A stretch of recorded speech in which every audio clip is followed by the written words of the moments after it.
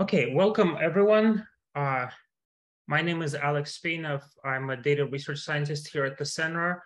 Usually these talks are hosted by Paulius Yamin, who's our managing director. Unfortunately, he's not available today, so I'm just for the duration of this talk, pretend that I'm Paulius Yamin.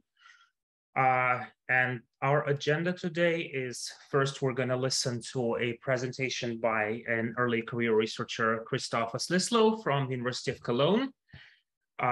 Unfortunately, my understanding is that while he is in the chat room and he's able to chat with you over the chat box, he's not able to introduce himself in person just because there's some connection issues. So if you have any questions to Christoph, you'll be able to ask them in the chat box or later contact him by his email that we'll share, or we'll also share a QR code to his webpage, so you'll be able to get in touch with him. And then after that, we'll hear a 45-minute presentation from Dr. Peter Hull, after which we'll give about 15 minutes for Q&A. And if you have any questions that are not answered during this session, again, you'll be provided with the contact information of our speakers, and you'll be able to get in touch with them and ask any questions that you have later.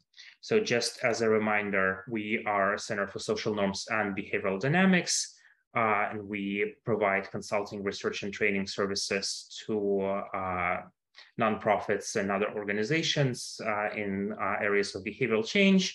We are funded by the Penn PP Arts and Sciences, as well as the Penn's Master of Behavioral and Decision Sciences program, and through a series of other grants that we receive to do behavior change analysis in different settings.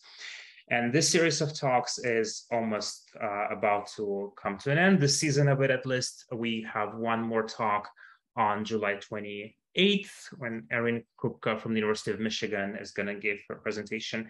And then we're going to go on a little bit of a pause till the fall. The exact dates of when we will start will be announced later. And if you are on our listservs, you'll be given all the information. But we'll resume in the fall in potentially a slightly different format with fewer speakers per month, but you'll be given this information. And just as a reminder, we are hosting a NOBIC conference in October this year, October 13th and October 14th, with an additional event on October 12th on norms in a developing world. And you are encouraged to submit your papers and posters. The deadline is tomorrow, so there's only less than 2 days to submit. It's at our website, nobicconference.com. If you have any questions, feel free to reach out to us, and we'll be able to provide you with the best answers that we have. And even if you're not submitting a paper or a poster, we encourage you to just pen down the dates of the event and just attend, because it'll be a very interesting event. The previous events that we had had a lot of success. And a few rules for our event. I ask you that you please mute yourself. You should be muted automatically on entry, but if in case that doesn't happen, please make sure you're muted. We encourage you to keep your cameras on just to have the experience of this talk more entertaining and interactive, and to feel it like it's more an in-person event. If you have any questions, you can ask your questions in the chat box at any time. Me and Eugen will be monitoring them, and will voice them at the end of the talks. And if you want to ask your question with your own voice, you're also encouraged to do that, in which case during the Q&A session, you can use the raise your hand button function on Zoom. We're being recorded and transmitted live on Facebook right now, and the recording of this session will be uploaded on our website, nobectalks.com, at the end of the session. So if for some reason the internet connection for you doesn't work out, or you have to hop off, or if you want to share this video with someone who was not able to attend, you're more welcome to do so. Just attend nobectalks.com at the end of the talk, and you'll be able to have this and other talks there. And with that, we're going to proceed to the early career researcher of today talk. So we are happy to present to you Christopher Slislow, who is a research associate at the Institute for Economic Policy and a PhD candidate at the University of Cologne.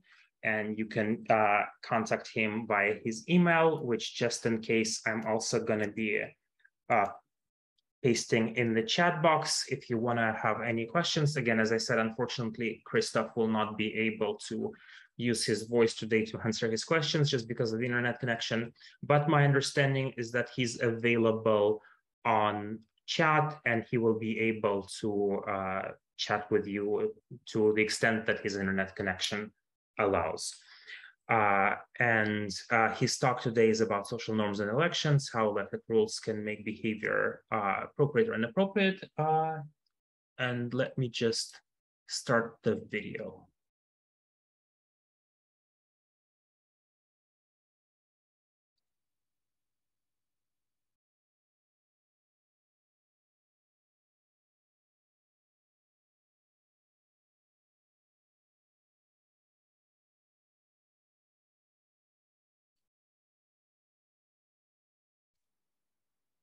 Okay.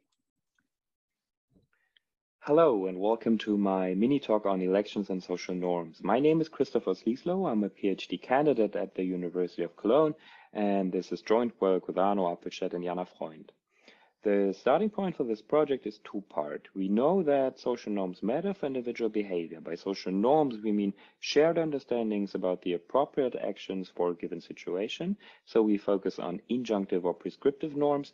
And important to note here is that these kind of norms are often considered persistent, long-standing social constructs.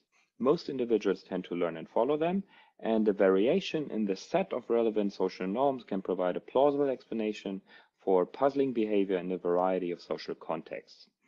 Now, a number of recent observations suggest that norms in a given context can change rapidly as a result of political events such as elections or referenda. In 2016, shortly after the UK voted for Brexit, the country experienced a sharp rise in hate crimes, and the Times quoted an official of the UN: as a result of the referendum, anti-immigrant and anti-foreigner rhetoric had become normalized. Similar claims were made in the US after the election of Donald Trump in the same crazy year. Jackson Katz, co-founder of a gender violence prevention program, was quoted by the Huffington Post: Trump's election normalized abusive behavior and gives implicit permission for others to perpetuate it. Beyond such anecdotes, there are also scientific studies which take up the idea of a change in the set of relevant social norms as a mechanism underlying observed behavioral effects of elections. So, taken together, there is quite a bit of suggestive evidence for elections affecting long-standing social norms. However, a fundamental challenge in interpreting observational data in this context is that elections are generally not exogenous to the society, which makes it difficult to show that elections indeed causally influence social norms. Some of the before-mentioned papers try to address this issue. However, in the existing studies, the effect of elections on social norms is typically inferred indirectly from observed behavior or from stated preferences. And with this project, we try to fill this gap and ask, can elections shift people's ideas of what is socially appropriate behavior in a given situation? So let me briefly give you the basic intuition behind our design. We ran a controlled online lab experiment with a total of 600 participants who were asked to rate actions in a specific scenario by their social appropriateness. The scenario is a variant of the dictator game in which an individual can either act pro-socially and give a fixed part of his or her endowment to a poorer fellow, or act selfishly and keep the whole endowment. In our main treatment variation, the dictator faces a code of conduct which has been elected via a referendum, a simple majority vote by all participants in the scenario. And this code of conduct asks people either to share, rule give, or not to share, rule don't. And participants in the control group rate actions in the absence of a rule, which serves as a benchmark scenario. This setting allows us to compare ratings of each action, give and don't give, across conditions with and without an elected rule, as well as across conditions with different rules. So the key features of our design summarized. First, we directly elicit social norms by incentivizing subjects to reveal their true beliefs about the most frequent rating of all other subjects. Second, we apply this method to investigate social norms concerning relatively clear-cut pro-social and selfish behavior in a simple scenario. And third, by exogenously manipulating the existence of an election, as well as the election outcome, and holding everything else constant. This design allows us to directly measure effects of elections on social norms. Okay, here's our main result. In the absence of an election, action give is rated socially appropriate, and action don't give is rated moderately socially inappropriate. This is what happens when there's an elected code of conduct in place. We find that elections can indeed shift individual perceptions of social norms.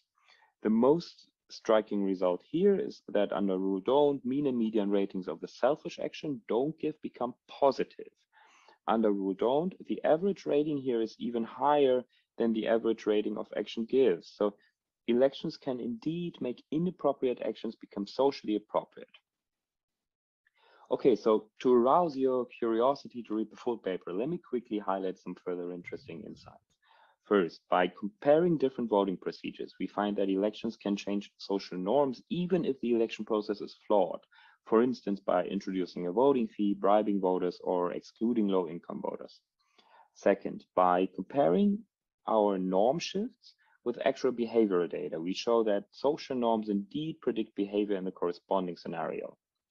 Third, an additional treatment variation to disentangle potential mechanisms suggests that both the social information contained in the majority vote and the social appropriateness of following rules per se play a significant role for the norm shift that we observe in our main treatment variation.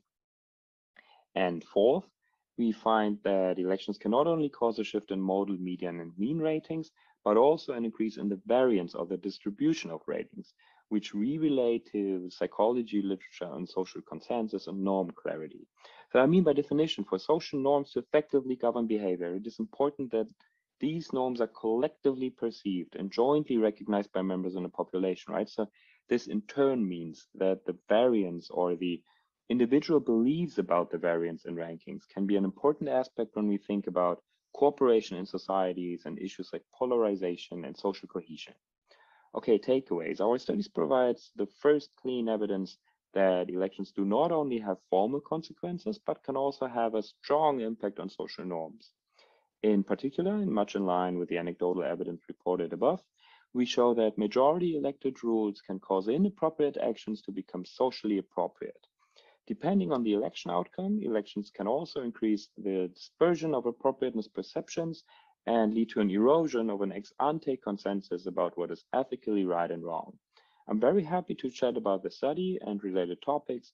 Thanks for listening.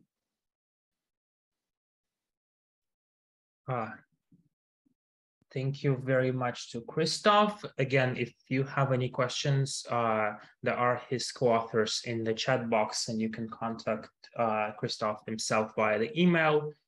And on that note, we will go to our main speaker of today. Today, we are happy to present to you Dr. Peter Hall from Brown University. Dr. Peter Hall received his PhD in economics in MIT in 2017 and joined Brown last year in 2021 after working as an assistant professor at the University of Chicago and being a research fellow at Becker Friedman Institute, a postdoctoral researcher at Microsoft Research New England. He is a labor economist with research interests in applied econometrics, education, healthcare, and discrimination, with several additional affiliations. And what might be interesting to some of you, he's also participating in the mixtape sessions seminars in the fall, which I think might be interesting to all of you who are interested in methods. I'm actually just going to share a link to that event where I believe he's hosting two of the classes there. And on that note, I am gonna pass my mic to Peter. Great, thanks very much, Alex. That's a very kind introduction. I think I can share my screen by stopping yours. Let me just try that. Okay, can folks see the screen okay? And hear me okay? Okay, fantastic. Well, thank you very much for inviting me to this great seminar series. It's really nice to see some faces, including some familiar faces, but mostly unfamiliar faces. So this is joint work with Aislinn Bohren, who's also at Penn, and Alex Imas at the University of Chicago. We're really looking forward to your feedback and questions. This is still fairly early stage work, and hopefully something which will be useful across sort of different fields and different research interests. So we're interested in studying systemic discrimination, theory and measurement. The motivation for this is probably doesn't really need to be said. You know, there have been widely documented disparities in various treatments or outcomes by various protected groups, including race and gender, ethnicity, and other categories. They've been widely documented, but not always so easily understood. And different fields tend to approach, you know, understanding these disparities in different ways. So in economics, which is, you know, my stomping ground, as well as some other quantitative fields, analyses of disparities like these typically focus on the possibility of what we're going to call in this paper direct discrimination. And so by that, we mean differential treatment on the basis of the protected characteristic itself. So just to give a little background, and some folks here are more familiar with this than others, I'm sure. So in econ, when we study discrimination, you sort of see the focus on direct discrimination from two angles. So first, when we write down theoretical models to try and understand how discrimination arises and propagates, typically, at least historically, the focus tends to be on how, say, race or gender directly affects a decision maker's actions through their preferences. That's Becker's sort of classic taste-based discrimination model, or through their beliefs. That's sort of Aigner and Kane or Phelps or Arrow's models of statistical discrimination. So all of those things together tend to focus again on sort of the direct reaction to, say, race or gender. Empirically, folks are probably familiar with, you know, this idea of audit studies or correspondence studies, not actually originally developed in econ, but has since really taken off in econ as a way of measuring causal effects of perceived race and gender on actions, such as in hiring or lending decisions. Bertrand and Mullin-Nathan is a sort of famous paper in econ of that. And so both of these angles tell us that, you know, when we're thinking about discrimination in econ, we tend to be focused on these sort of direct or causal effects. But, and I don't need to, you know, say this for many people in this room, I'm sure, a large body of work in other fields suggests that this focus on kind of direct discrimination is incomplete potentially. So in sociology, for example, in related fields, you know, they take this kind of systems-based approach where they study how discrimination can arise indirectly through non-group characteristics and sort of become embedded in non-group characteristics, say over time or across different domains. And this what we're going to call systemic perspective on discrimination, you know, is echoed in a lot of different fields. So in law, there's this notion of disparate impact, which sort of captures both direct and systemic forms of discrimination. Recently, of course, in computer science, there's been this big push to understand algorithmic unfairness, algorithmic bias, which you can think of as a kind of systemic discrimination in that sort of race or gender becomes kind of embedded in algorithmic inputs, even if an algorithm is say, race or gender blind. And so the point of this paper is to try and, you know, bring some of these literatures together and sort of formalize some ways in which we can study these kinds of systemic and indirect forms of discrimination. And so just to fix ideas, you know, with a very simple illustration, let me walk through what we're calling systemic or indirect discrimination in this paper and how we're differentiating it from that sort of classic view of direct discrimination. So, you know, I work in education a little bit, so let's think about a simple example where we're thinking about evaluating teachers, say professors, for some form of promotion. And so we can imagine that we have 3 teachers here, you know, 2 female teachers, 1 male teacher. And, you know, let's just suppose that we sort of know the ability, the true sort of teaching ability of these teachers. That's just to keep things simple right now. And so we have 2 sort of average teachers and 1 very high performing teacher. And let's imagine that students sort of submit teaching evaluations, but students are biased. They're biased against female teachers, which is a fact that's been sort of documented in a number of papers, including this paper by Mengel. So let's imagine that when students fill out their teaching evaluations, you know, even though these are both average sort of ability teachers, the students tend to score the female teacher a bit lower. Now this would be or could be a form of direct discrimination either preference-based or belief-based discrimination by students, in which the students are sort of directly penalizing the teacher because she is a woman. Nevertheless, this high ability teacher sort of gets a decent grade because the ability kind of offsets that bias. Okay, so this is the kind of discrimination that econ and other fields has long sort of focused on. We could measure this in an audit study where we randomize, say, the gender or the perceived gender of teachers, holding other qualifications fixed, for example. But now to take the more systemic view, we're going to think about rolling this scenario forward to a second period and thinking about sort of a committee evaluating these teachers for, say, tenure or promotion. And so the committee is not going to be engaged in direct discrimination. They're going to apply a gender neutral rule, which is just based on teaching evaluations, right? So they're just going to say, well, if your teaching evaluation is 3 or above, you get tenure. Otherwise, you have to go find another job. And so this is a gender neutral rule, right? The committee doesn't take into account the gender. If we were to apply a sort of audit study on tenure and promotion decisions, we would find no discrimination because it's all coming through this sort of teaching evaluation.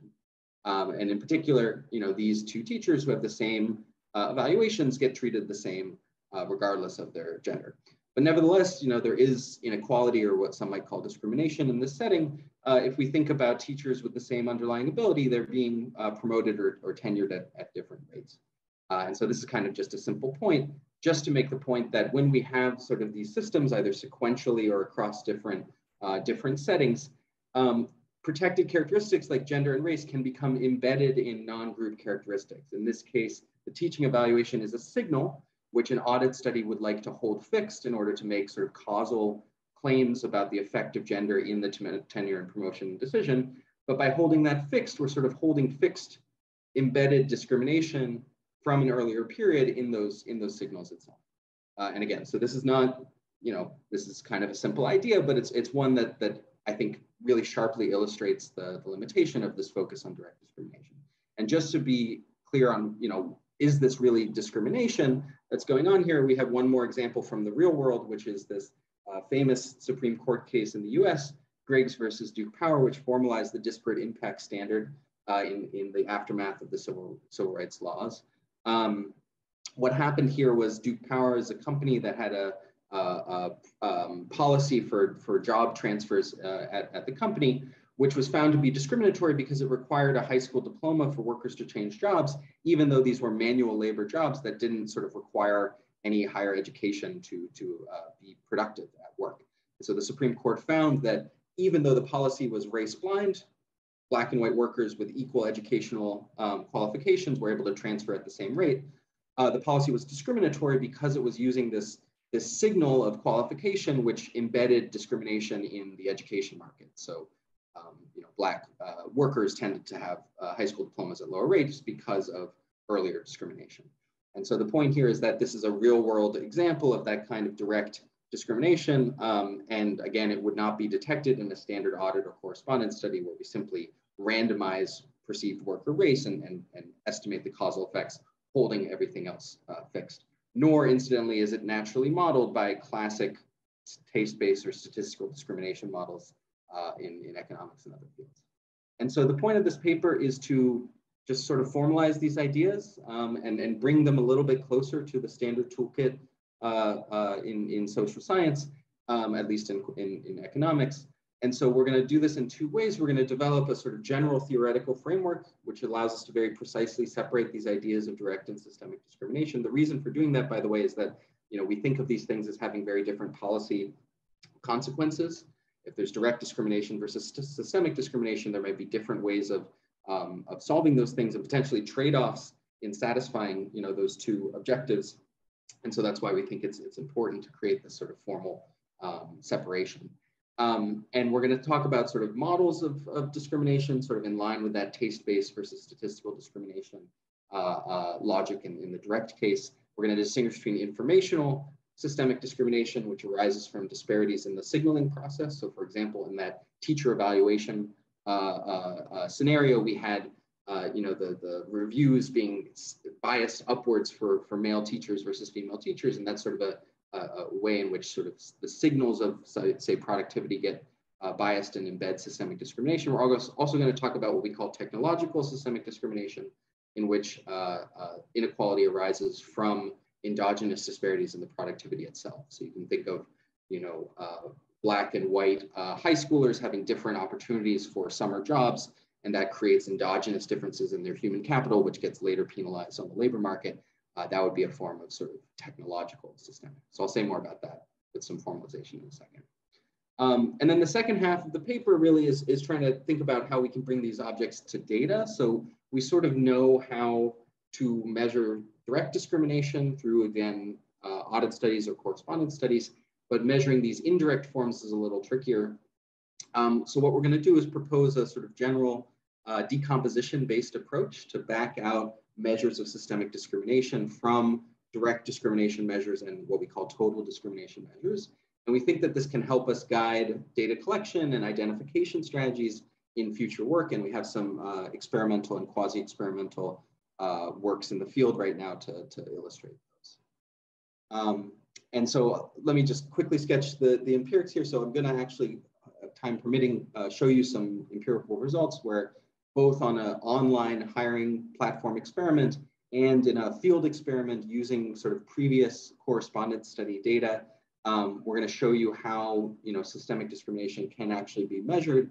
And we're also going to show you that when we measure it, it turns out to be a much larger share of inequality than the direct discrimination, which we have typically focused on in my field. And so broadly, we think that this helps highlight how disparities due to policies or stereotypes can become systemic and how they can sort of persist and become very, very important, even when the original drivers are eliminated and even when sort of audit study or correspondence type studies wouldn't be able to detect them. And so before diving in, let me just echo what was said at the start. Please put any clarifying questions in the chat. I'm happy to stop and answer them, especially as we're going along. I'm looking forward to sort of more substantive discussion at the end. So let me start by just sort of sketching the theoretical framework. So I'm going to put a little bit of math on the board just to make very precise what it is that we're actually interested in studying here. And in particular, we're going to think about a very particular setting just to make things concrete, and able to use sort of specific words for things. But I want you to think about this setting as being an example of course, many different settings which could fit into this framework. So we're going to think about a hiring experiment. So I'm a labor economist, so we're going to think about an employment setting in which we have a set of hiring managers, which we're going to index by J, evaluating a set of workers, which we're going to index by I. Now we're going to imagine that workers belong to a group, GI. GI could either be M or F, so you can think of this as male or female if you want, but obviously it's more general than that. Workers are going to have some latent productivity, Y star, so it's like their ability to perform the task. And they're also going to have sort of non-group signals of that productivity, which we'll call S. So this could be things like their work experience, letters of recommendation, how they perform in interviews, things that sort of signal their underlying productivity. Now the managers are going to observe, they're not going to observe productivity directly, but they're going to observe G and S, and they're going to take an action. You could think of that as a hiring action or setting a wage. And for now, we're just going to imagine there being this reduced form action rule, which maps group and non-group characteristics into that wage or hiring or other decision. Now we can microfound this with sort of some model of preferences or beliefs about productivity, and we do that in the paper. But now, for now, just to define things, we can just imagine this kind of reduced form action rule as being something derived from that underlying structure. Now, to make this kind of interesting in the systemic perspective, what we're going to do is embed this single hiring task into a larger system, or if you want to think of it, economy of other managers or firms or sectors or time periods, sort of other ways in which sort of discrimination could come into this single action. So we're going to imagine that workers enter the system or the economy with some measure of qualification, Y0. I'll talk much more about what Y0 could be in a few slides. Suffice to say right now, you could either have Y0 be the worker's productivity itself, or you could have it be some earlier measure of productivity, allowing productivity to be generated endogenously from Y0 and from the actions of other agents in the system. So I'll have more to say about what Y0 is and how important that is for our analysis in a few slides, but that's the basic setup just to put it out there. And with that setup, what we can do is we can define sort of three types of discrimination. And so this is one of the early theoretical contributions of this paper, is just to formalize these and link them to sort of mathematical concepts. So we're going to say that the manager's actions exhibit what we call direct discrimination if their action rule depends sort of structurally on the group. So if by switching, holding fixed the non-group characteristics S, by switching the perception of the worker from group M to group F, from male to female, if that changes the action rule, that's going to be sort of what we call direct discrimination. That's the sort of discrimination that would be picked up in a randomized software or correspondence. What we call systemic discrimination is therefore going to be a bit different. It's going to be disparities in the action rule, which arise indirectly through the non-group characteristics S among equally qualified workers. So we're going to condition on Y0. We're going to hold fixed the qualification metric itself. We're going to hold fixed in the action rule a given sort of perception of the group G. And then we're just going to see how indirectly through S, the actions correlate with the group among equally qualified workers. Okay, so this is like maybe a little less intuitive mathematically, but it's kind of reflecting that Griggs versus Duke Power example from the beginning, where, if we take a worker, we fix their race, and we see how their promotion or transfer abilities differ through their high school diploma, that's going to be a form of indirect or systemic discrimination here, as long as we sort of condition on the qualification for completing the task. Now, with these two forms, we can combine them and we can think about total discrimination, which is going to be differences in the action that are correlated with the group among equally qualified workers for either reason. So this could either be because of direct or indirect discrimination. And the fact that these things are going to come together is going to be helpful for the measurement, where we, again, kind of back out the indirect or systemic component from measures of total and direct discrimination. So I'll say more about that in a second. Okay, and so, this is just a framework, right? Hopefully it's a useful one for thinking through different examples. Before talking about some of the theoretical examples we've explored, let me come back to this question of Y0, because you can see from these definitions that the choice of Y0 is really going to matter in terms of what we call discrimination, what we call direct discrimination, what we call systemic discrimination. And just as a small editorial before jumping into the ways in which it matters, this is kind of inherent, I think, in any study of systemic or non-direct discrimination. With direct discrimination, we sort of know how to define what we want to hold fixed. We want to hold fixed everything but race, everything but gender. And then we can define the causal effect of race and gender per se. Once we go to this broader view, we need to take a stand on what we want to hold fixed and what we don't, because different non-group characteristics can embed discrimination and bias in different ways. And we as the researcher should therefore, take a stand on a kind of normative stand, if you will, on what comparisons we want to be making, what sort of qualification metrics we want to be using. And so to that end, we have a big discussion in the paper about this. I think it's a really important part of this analysis. By varying what we call the qualification metric Y0, we can bring focus to different systemic forces which may drive inequality. And so just to give you two extreme examples, on one hand, we could set Y0 as the researcher to S to all non-group characteristics. That's going to cause our definitions of direct and total discrimination to align and be the same thing. And so there's no role for systemic factors in that choice of Y0. And we think of that, therefore, as kind of implicit in many, though not all, economic analyses of discrimination. Another extreme view, you might have the view, if we're studying racial discrimination, that race is a social construct. It has no sort of inherent, differences in terms of productivity. And so we can imagine setting Y0 to a constant, say to 0, such that any disparities across race or across gender are attributable to some form of discrimination, at some point in time in some systems. So that's another extreme view where we really count everything as being sort of coming from these indirect channels. And of course, in between those extremes, there's a lot of interesting territory and interesting middle grounds. So we could imagine, for example, setting Y0 equal to Y star. So we're comparing equally productive workers. That's going to align our notion of total discrimination with disparate impact in the law, where we're trying to compare, the treatment, the effective treatment of different workers holding fixed business necessity or qualification for completing the job. We could also imagine setting Y0 to some initial labor market productivity or qualification, which is going to allow for systemic discrimination to arise through human capital in this case, or through the qualification metric itself.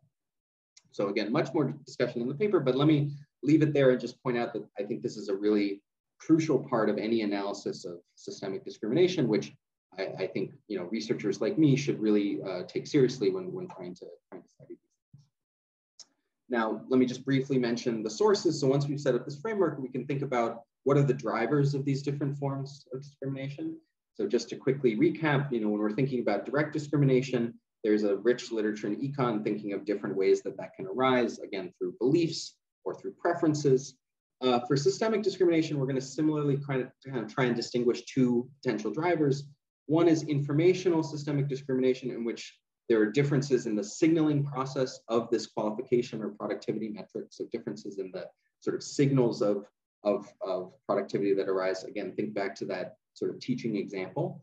There could also be technological systemic discrimination, in which it's not the signal, but it's actually the productivity itself. So think again to that summer job example when thinking about human capital accumulation. And so now we can formalize these things mathematically, and we can talk about how we might be able to separately measure them, which we think is a kind of contribution to this work.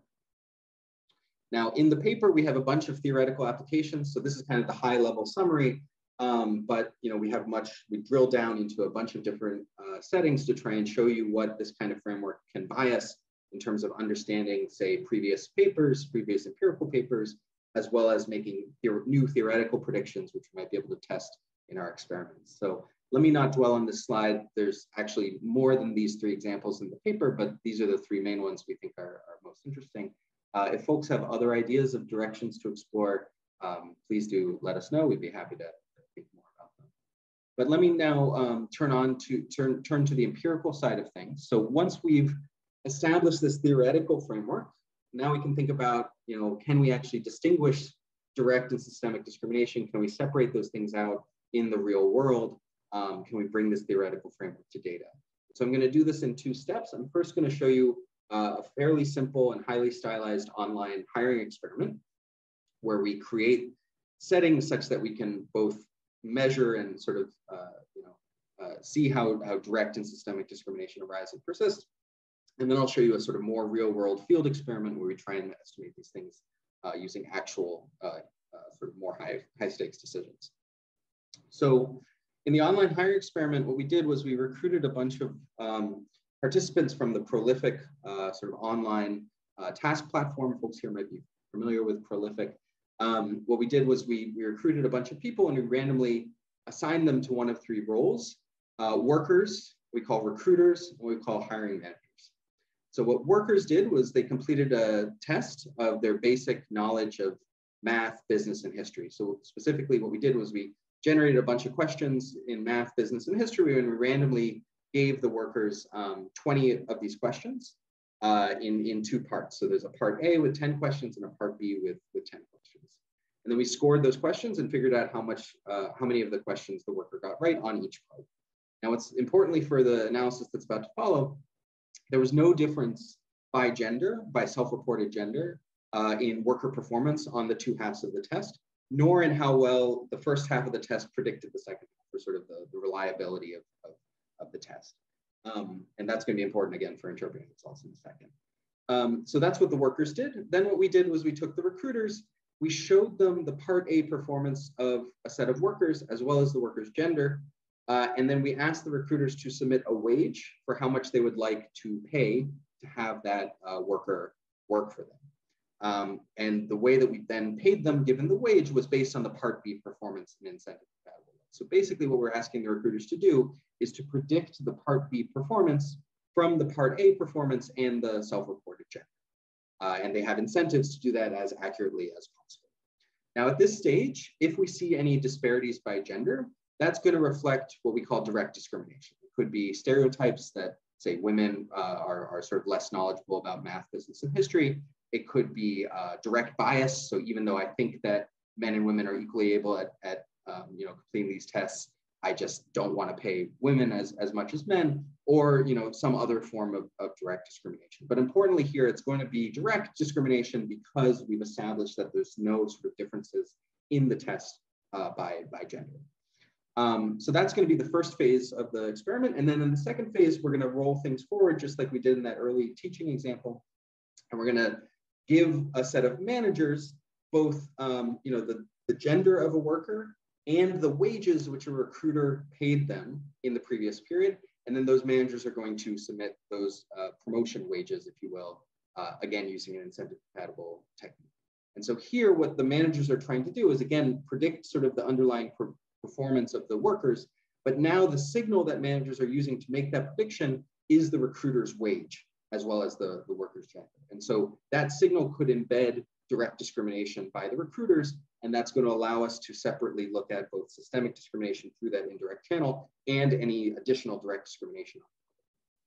And so that's the basic sketch. Let me just show you sort of the high level results. Sure. Just a quick question, if you don't mind, about the setup. If you could go back the slide, can you clarify how much the managers knew about what the recruiters knew? So do you tell the managers, the recruiters saw the faces and the performance? So how much information do you give them?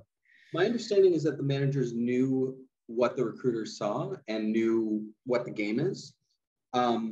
What the managers don't know is what was their discrimination by recruiters. And so one important thing, which I haven't shown you that there is, but there is discrimination by recruiters. One thing that we're going to be thinking about going forward is, separating out beliefs here more, but they do know my understanding is they do know the sort of setup of the game. Okay, so there was direct discrimination by recruiters. If we look at workers who are male and female with different performance signals, and we look at the first stage wage that was submitted, males are given a higher wage sort of uniformly across the performance signal distribution. So again, that could be because of stereotypes or preferences or any other of those traditional channels for direct discrimination. What's interesting is if we then look at the sort of second stage decision, the manager wages, we also see a disparity across self-reported gender. And again, this disparity is discrimination because males and females have underlying the same productivity or performance on average. So here we see a 0.9 highly statistically significant gap in the wages that managers submit to male versus female workers being paid higher. However, if we take this gap and we control for the signal that managers see, so we run a regression of the wage that managers paid on the gender of the worker and the signal that the managers saw, in other words, the recruiter's wage offer, well, then the disparity in gender goes away entirely. This is no longer a statistically significant gap. Instead, what looks like to be happening is that all of the discrimination, or most of the discrimination among managers, is coming through this indirect channel, coming through this non-gender signal of the recruiters.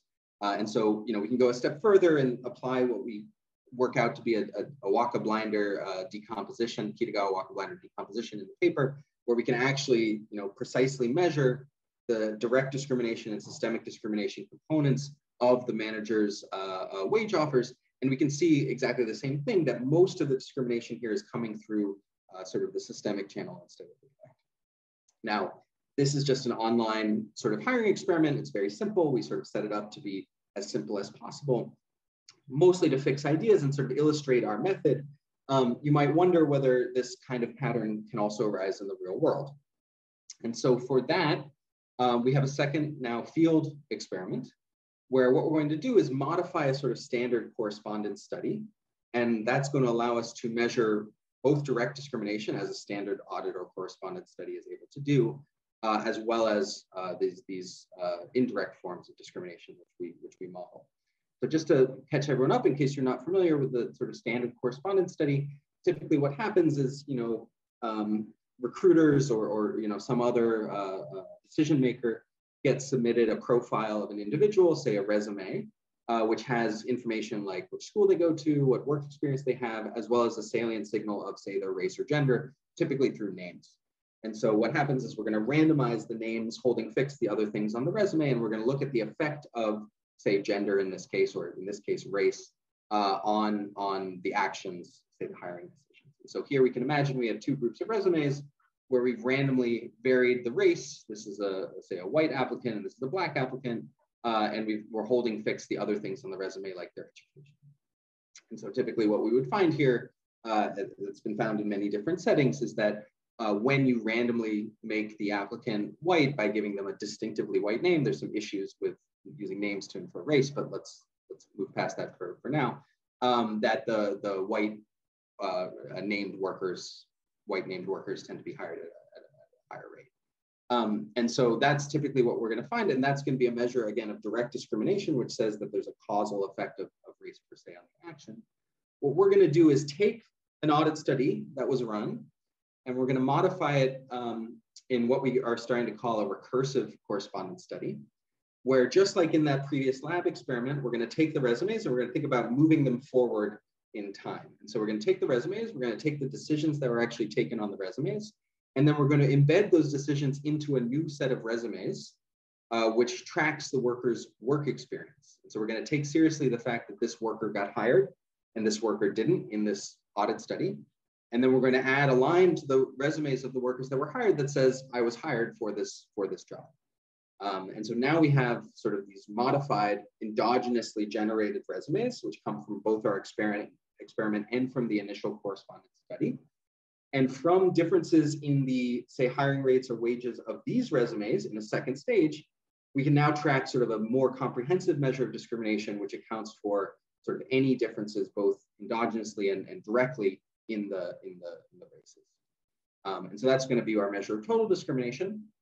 And then what we can do further is generate a new set of resumes, which looks exactly like sort of where we take the white resumes from before and we say randomly vary some of them to be black. And so now by comparing this new set of resumes to this previous set of resumes, where we've held fixed the endogenous work experience, but randomly varied the perceived race of the worker, again, using names, using in the traditional fashion. Now we have a way of measuring sort of total discrimination through these two resumes here. So again, we can measure overall discrimination by moving forward the resume study and sort of seeing how subsequent decisions are impacted by the previous ones. We can then measure direct discrimination by creating a new set of randomized audits based on the initial endogenous set. And from that, we can now back out sort of systemic, direct, and total using the same tools as what we were doing in the prolific platform. Okay, so we call this a recursive correspondence study. We've so far just rolled it out in one setting using a very high-profile audit study by the great Deborah Pager, who really was one of the main drivers of using these kind of audit or correspondence studies in the social sciences. And so what we're going to do is we're going to, again, recruit some hiring managers now through Sentiment. We're going to, and these are real hiring managers. They have an average experience of 4.5 years. We're going to use the audit study variation from Pager's study, which found very large effects on race on interview requests. And then we're going to create 3 sets of resumes, just like in that previous picture, which we're going to show to these hiring managers at Sentiment, and varying either the name of the applicant or varying both the name and this endogenous job history, just like I was showing before. We're going to be able to now back out direct and total discrimination using this incentive compatible way of evaluating willingness to pay effectively for these works. And so just to give you a high level set of results, I think these are kind of interesting insofar as they show that those patterns we were just showing you online in the lab do actually tend to hold up as well in the field. If we just look at the likelihood of hiring among these hiring managers that we recruited online, if we compare, just the direct discrimination component, so we just make that outside comparison of sort of endogenously generated white resumes and the same resumes where we flip randomly the perceived race to black, we actually find very little difference. So it turns out that in this platform, holding fixed non-race characteristics, just varying the sort of distinctively race names, there actually is very little difference in the hiring rates online. However, if we make the total comparison, right? So if we make the total comparison between white endogenous resumes and black endogenous resumes, we don't vary the names, but we roll forward the sort of non-race signals through the initial audit study, we do find a very large gap. And so again, just like before in the online experiment, this suggests that there's a large amount of systemic discrimination coming from the other items on the resume that are not sort of distinctively white or distinctively black. And so, you know, we can see that both with hiring and for wages. So the same pattern arises for wages. If we just randomize race in the second stage, we don't see big gaps in the offered wage for white and black applicants. However, we do see very large effects endogenously arising through the job responsibilities.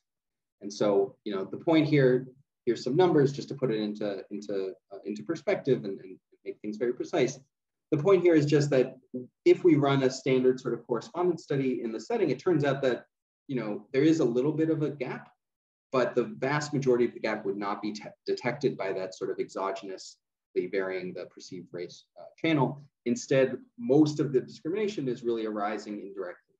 And so I think this illustrates the fact that, you know, we need to take seriously the possibility that systemic forces are just as, if not much more important for explaining inequality in high-stakes settings like employment. Okay, so I think I'm going to wrap up actually a little bit on the early side, which is great because I hope that there can be a robust kind of discussion if folks are interested. But the point of this paper is to really, you know, again, try and bring together some literatures and push, in my view, economics a little bit forward in terms of how we think about discrimination, both from a theoretical perspective in terms of how we model that, and from an empirical perspective in terms of how we measure. And so again, moving beyond direct discrimination, as I said before, I think generally is going to require us taking a normative stance on the reference point of qualification. And that's going to be a stance that I hope that, you know, we discuss more when we talk about discrimination in our various analyses. We talked about how systemic discrimination can arise from two kind of distinctive channels, and I think there's much more work to be done in terms of studying those channels and quantifying their importance. And you know, in order to quantify them, we are going to need to require new methodological, new econometric tools, such as the sort of recursive correspondence study that I was before. Now, in our empirics, we show that the stuff matters, at least in the settings that we've looked at so far. Systemic discrimination can arise and persist. This can happen both, you know, I've been focusing a lot on this talk on how past biases accumulate and perpetuate. So I've talked a lot about multi-stage actions happening over time.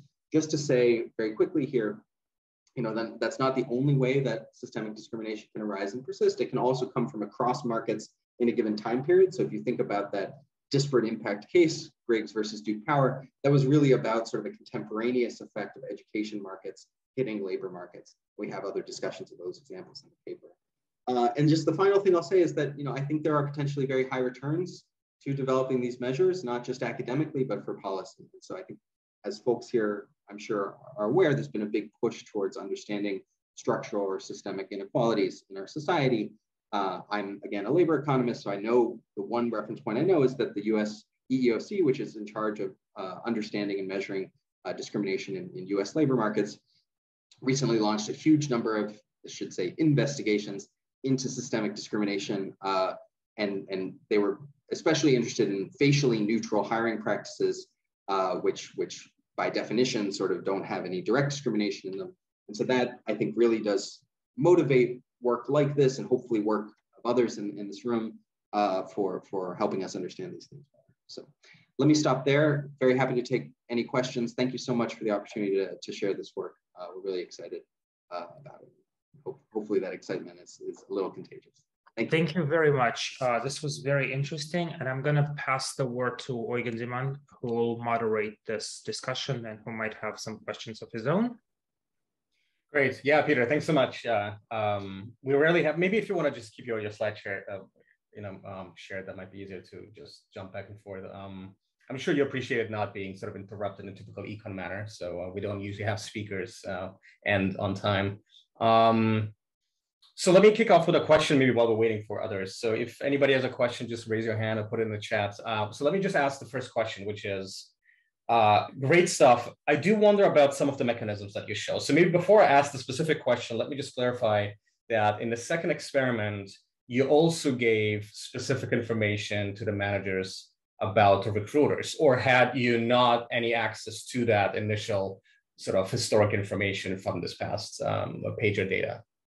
That's a great question that I don't want to give a definite answer to. This is fairly new stuff, and I forget exactly what we told them. So that's a great question.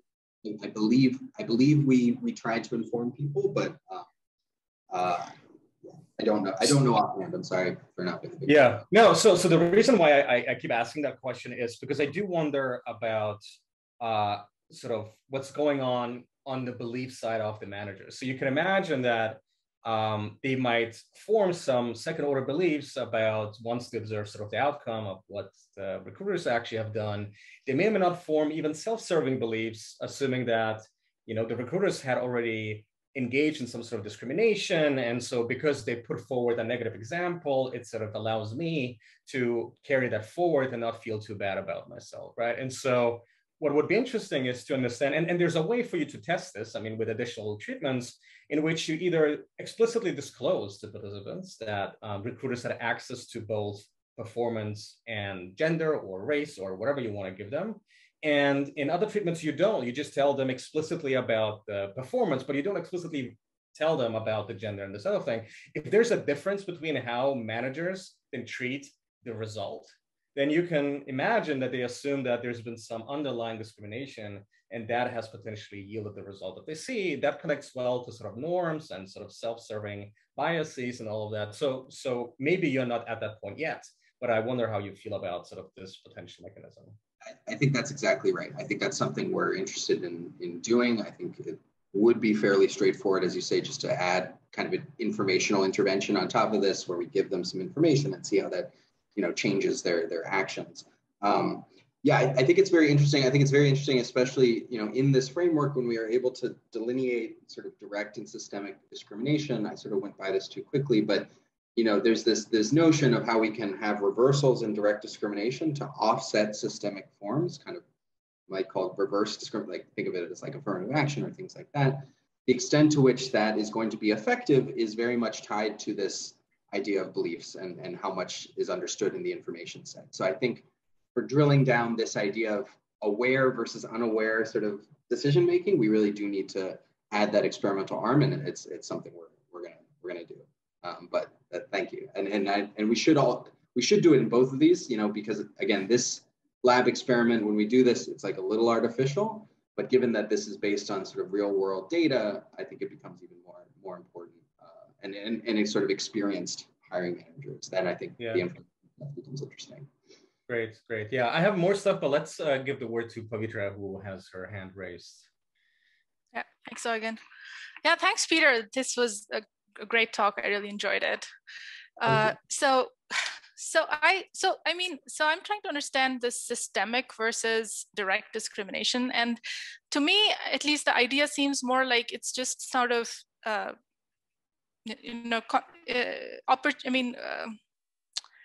so the consequence of having, say, accumulated discrimination, right? So there is a discrimination in the first stage, and it accumulates, and it becomes, you know, so your qualification kind of goes down because you have less opportunities in the first stage, and so you don't, and so you move to the second stage, and then you're discriminated further because you didn't get the previous opportunity. So is that what, I mean, that's my first question. Like, is that what really systemic discrimination is? That, you know, at every, you know, over a period of time, you get discriminated at each period, and the first period discrimination affects your second period discrimination, and so on. That is one piece of it. So I'm not a sociologist. I have done a lot of reading in this literature in the last year or two. My understanding is that, you know, there's two types of systemic or structural discrimination that are distinguished. One is called past and present discrimination, in which sort of things accumulate over time. And so that's sort of what I've been focusing on in this talk, because it's a little easier to talk through and especially easier to run experiments on. There's another form, though, which is called side effect discrimination. And that's something which doesn't happen sort of across time, but it happens across settings or across markets in a given point in time. And so one thing that we didn't really get a chance to talk much about today, but I think is important, is this idea of signaling across markets as a way that systemic discrimination can arise.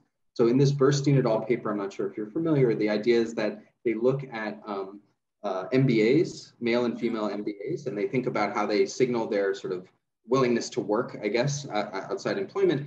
and they show that sort of female MBAs tend to shade their sort of aggressiveness in the labor market depending on whether or not they're being observed by male MBAs. And so this idea that, well, maybe there's discrimination in gender discrimination in the labor market, and that affects sort of endogenous investments in, in the marriage, there's direct discrimination in the marriage market, and that it affects endogenous investments in the labor market in a given point in time.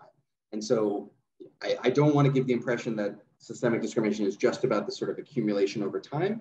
Our framework is also going to capture these kinds of sort of simultaneous side effect discrimination across markets. It's going to be harder to measure those things because the nice thing about over time is, right, we have this sort of sequential set of actions we can track. But I think that that's something which is important to emphasize here. Right. Sorry, I have just one more question. Is that this, in the experiment, the audit study that you did, so it's interesting that you find direct discrimination in the first stage, but you don't find direct discrimination in the second stage.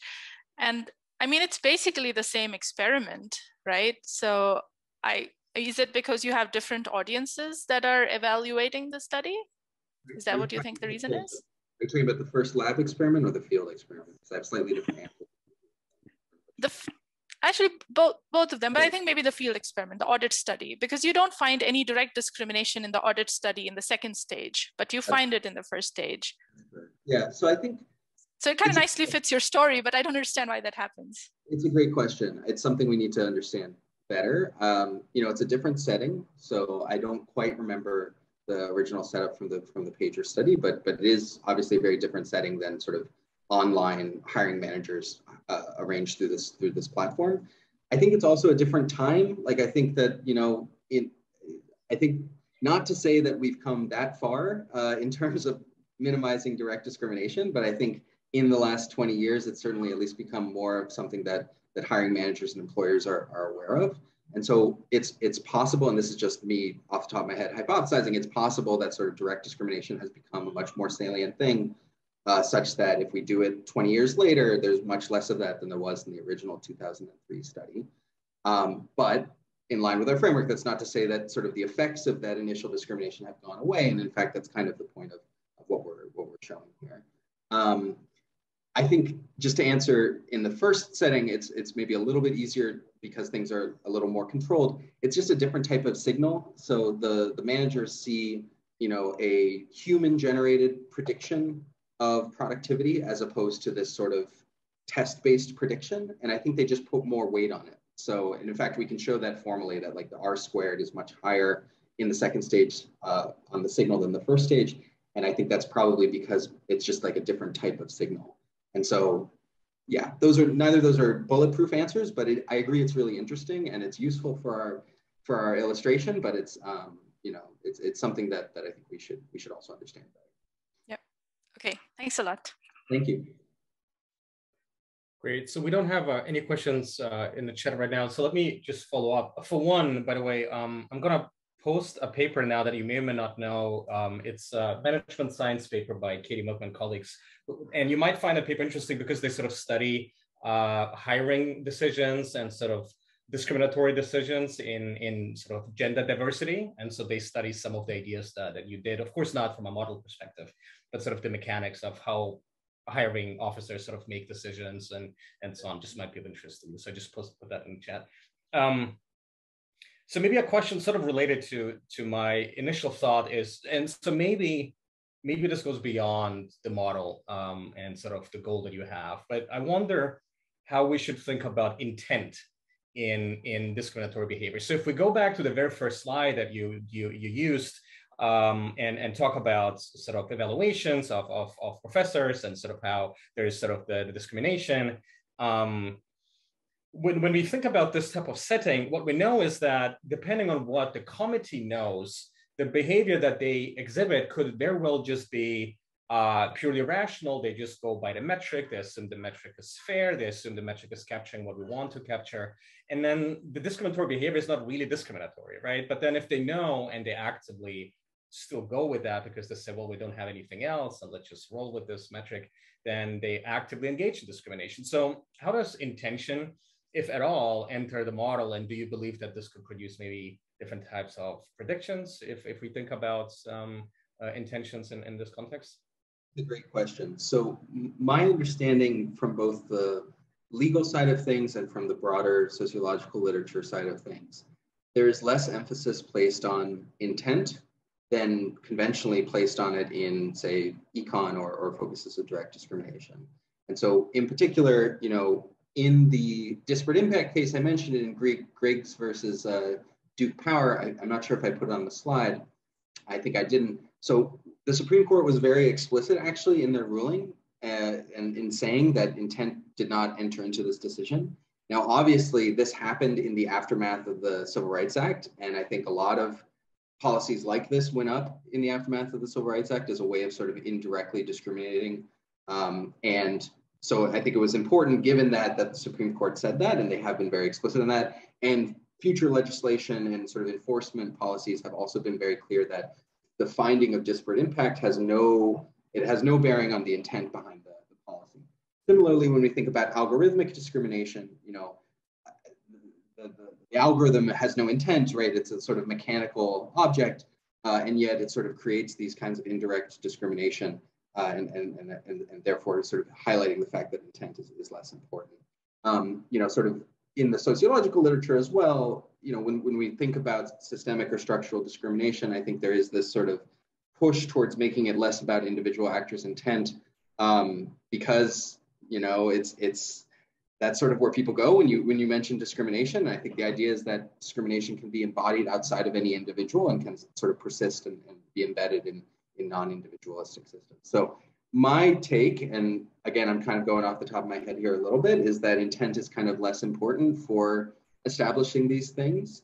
Now, that's not to say that it's not important for thinking through policy responses. And this gets back to your earlier point. You know, if we think that the evaluators are just sort of passing the buck, like letting sort of an early stage actor discriminate and then letting that go by because they wanted to discriminate and they knew it was going on, that has a very different policy consequence than if it's sort of totally unintentional and an informational intervention could solve it. And so those are my two answers. I think, like, from a high level perspective in terms of the theory, it becomes less important to put that part of the formalization.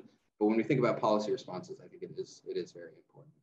Yeah, and that's exactly what my follow-up question would have been, in a way. When we think about the policies, it would be very interesting to see what you can do about the discrimination that you see on sort of the hiring side, right? Because if you can actually fix people's wrong beliefs, misguided beliefs, then that would be quite easy to do, right? But if it's like deeply rooted discriminatory type of preferences, that might be much more challenging. Yeah.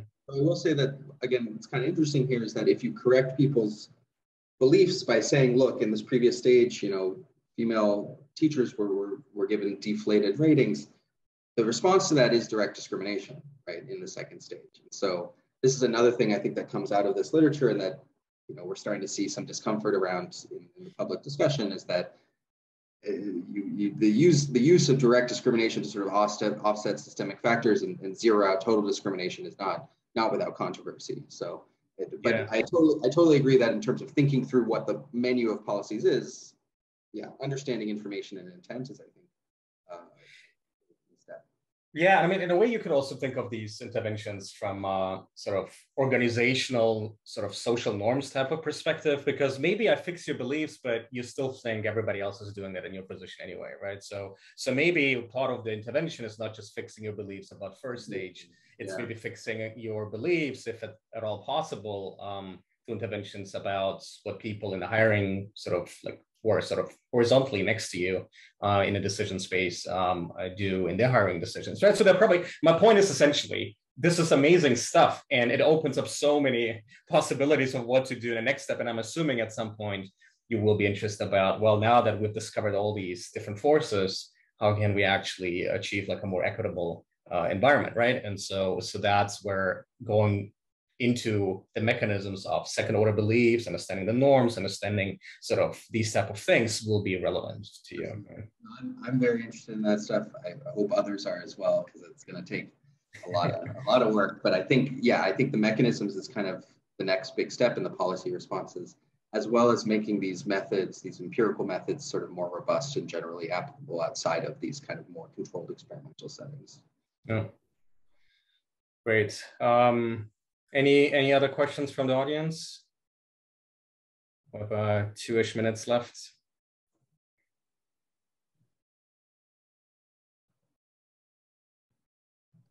I have a question actually. If Go ahead. Go ahead. Yeah, so if you can go back to that slide with the tenure promotion thing. So I'm just thinking of the next step. So if there was something after tenure promotion, and then what happens is because of the discrimination, one person lost the ability to get tenure. And then because of that, they're like, I mean, if it wasn't tenure, if it was something like getting into college, and then they would get worse credentials and their CV would like get spoiled because of that. So this discrimination also accumulates in the form of human capital that people accumulate. And I'm trying to think of if there's any public policy that can be done to prevent that. And the problem is that, like, it seems like it is a problem, but there's no party that will be responsible or will be able to provide a remedy for that. Have you thought about what can be the kind of like the approach here? Good question. Yeah. So I would say that, you know, this step, this sort of link in the system chain is about informational systemic discrimination. Like there's a signal of productivity that's getting distorted.